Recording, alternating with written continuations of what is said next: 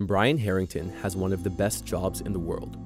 He's a lecturer in computer science at UTSC, which means that he gets paid to spend time with some of the best and brightest minds of each generation, helping guide them to realize their potential and become the leaders of tomorrow.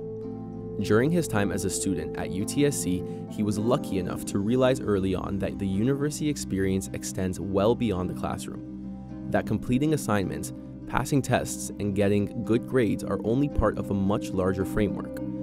Today, he can't tell you any grades he received in specific tests, but he can tell you how much money he raised for orientation. He can't remember the details of many of the courses he took, but he can remember how it felt to be on stage in front of thousands of students at orientation. The most important things in life can't be quantified in a GPA.